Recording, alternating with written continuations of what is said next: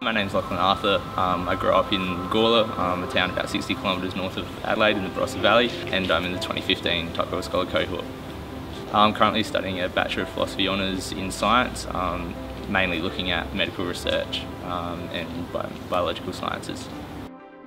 There was a big change, at the same school from when I was 5 and went all the way through till I was 18. The guys and girls that I went to school with back home, they're like brothers and sisters.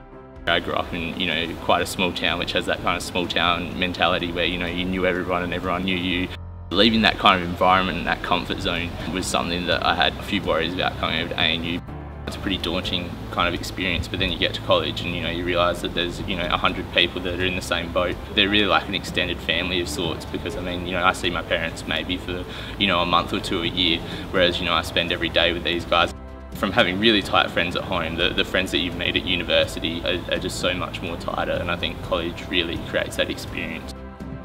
The coolest thing about the Tuckwell program for me is just the fact that you get put in with a group of people that are really motivated to do a whole bunch of different things. You just get exposed to so many different things from some people that are just really unique and interesting in the way they go about things. There's so many things I wouldn't have got involved in if I hadn't been in the Tuckwell program, just because other scholars have brought them to my attention.